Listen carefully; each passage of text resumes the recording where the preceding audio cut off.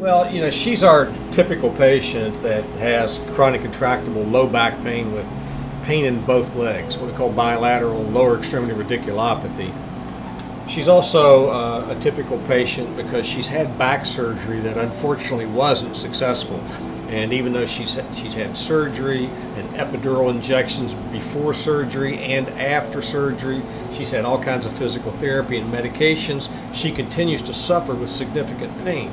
Today, in fact, she rated her pain prior to the procedure an 8 to a 9 over 10. So she's suffering, and the pain limits her ability to do activities of daily living.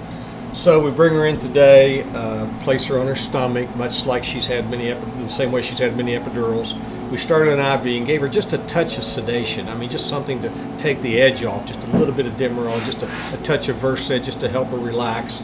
We used our fluoroscopy machine, which is a continuous type of x-ray, to look down inside her back. And we mark her skin, we prep the area with a betadine solution, sterilely drape. We use a little local anesthetic, and we place a couple of needles in the epidural space at about a 30-degree angle at what we call the interspace of T12 and L1. Once we put the needles in the epidural space, which is a fairly simple thing to do, it only takes a couple of seconds.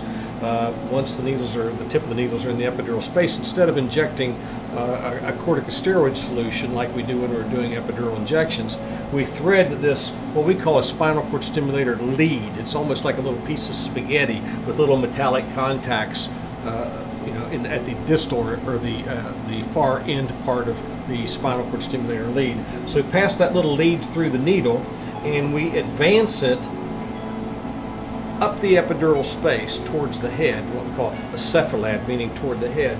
So we pass that lead in the posterior part of the epidural space until we place the lead in an area that we know from experience will result in the type of coverage. The word coverage means that when we turn these little leads on, make them anodes and cathodes, positive and negatives, we'll be able to send a small electrical signal to the posterior part of the spinal cord, which will result in what we call a paresthesia, which is a light tingling sensation directly over the patient's primary area of pain complaint.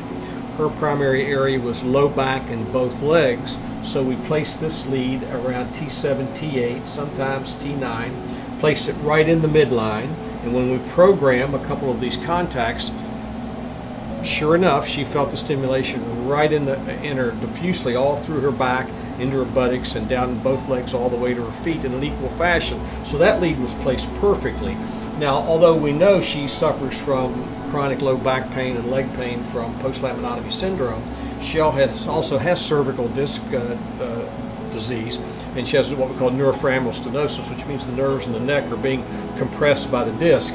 And she asked us if we could do anything for her bilateral arm pain. She hasn't had she has had a cervical surgery. She possibly would be a candidate for that. But inasmuch as we were going to be doing this anyway, we went ahead at her request and slipped the lead more cephalad, meaning more up toward the head, up into the cervical area, again going at T12L1, and using fluoroscopy to sort of walk the lead up the epidural space using continuous X-ray vision. And once we get the lead placed directly in the midline, here we're spanning C3 to C5, and we program a couple of these contacts again just to send a very, very small electrical signal to the posterior dorsal part of the spinal cord. She felt a paresthesia. We created coverage over both arms in equal fashion all the way down to her fingers. And most patients find this to be a very pleasant sensation. They'll say it feels very smooth. It feels like raindrops. And we're hoping that this ends up in providing her a very dramatic, significant pain relief, and I have a good feeling it's going to work for her.